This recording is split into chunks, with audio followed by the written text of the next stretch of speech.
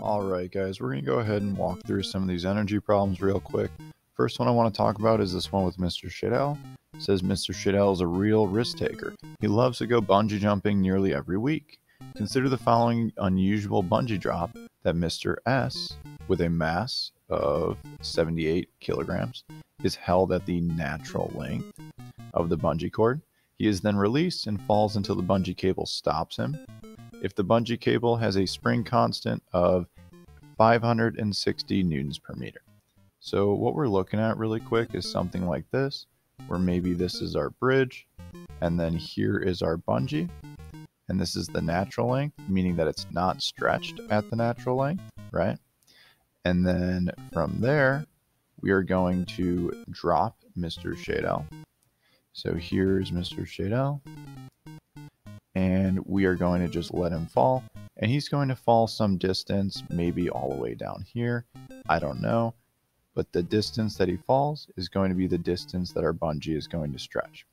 And at this point, like it said, he stops moving, so we know that his velocity at the bottom is 0. So now that we talked about the basics of this problem, let's see if there's anything that we can identify really quick. It says at Mr. Shadell's natural length, what type of energies does he have? Well, we know that at his natural length, he's just being held there, so he doesn't have any kinetic. We also know that the natural length, the bungee is not stretched, so he doesn't have any EPE. And again, we also know that at the natural length, he's not moving or anything, so we're not going to start with any thermal energy. This problem also doesn't tell us that there's air resistance, so we're just going to ignore it, which means that at his lowest point, down here, he has 0 thermal energy. We also said that at his lowest point, his velocity is 0, meaning that his kinetic energy is 0. And at the lowest point, we can assume that height is 0 at the lowest point, meaning that his gravitational potential energy is 0 there. So what does that mean? That means that initially, we're starting with all GPE, and at the end, we only have EPE. So all of this gravitational energy is going to transfer into EPE. So let's figure out how much GPE he has to begin with. Well, we know that GPE is equal to mass times gravity times height. And we also know that all of this GPE is going to get transferred into EPE. And EPE is equal to 1/2 kx squared. Something important to note here, though, is that the height in which Mr. Shadell is falling is right here, and the distance our spring is stretching is from here to here. So these two things are actually the same. So we can say that x equals h. Therefore, we can go ahead and set GPE equal to EPE. Now I'm going to do that real quick. GPE equals EPE. And then I'm going to write the two equations that I just wrote. mgh equals 1/2 kx squared. And then remember, we said x is equal to h, so we can replace this h with x. So mgx is equal to 1/2 kx squared. We notice that we have x's on both sides, so we can go ahead and cancel one of these out. So this one's gone, and we lose the squared. Now, all we have is mg is equal to 1/2 kx. We can solve for x really quick by dividing 1/2 over and k. So we get 2 mg divided by k is equal to x. All we have to do is solve for x really fast. We find out that x should be equal to 2.73. 2.73 equals x. I'm going to go and put that in my table right here. And now that I have x, I can go back and I can solve for EPE, and then I can solve for GPE as well. So for EPE, I know that EPE is equal to 1/2 kx squared. I can plug my numbers in here. I have x, and the problem told me that k was 560 newtons per meter.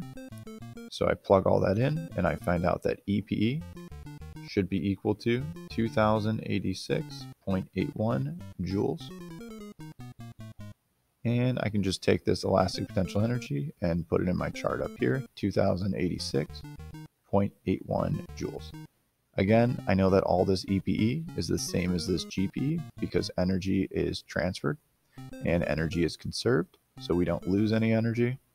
So I just write the same answer up here. And now I'm going to take a look at our last part. So the last question asks us to figure out how fast will Mr. Shadell be moving at half the stretch distance. So this question is really important because it's talking about this point right here. And at this point right here, we can see that our x is half and our height is half. So I'm going to take the really long way to solve for this because I know a lot of people have issues with it.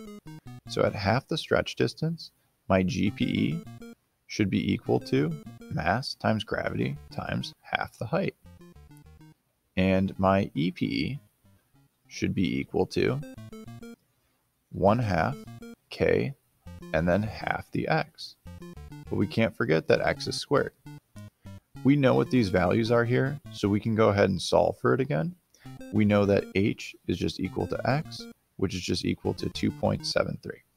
So I find out that at half the stretch distance, my GPE is 78 times 9.8 times 1/2 of x. So I can just do 1/2 times 2.73.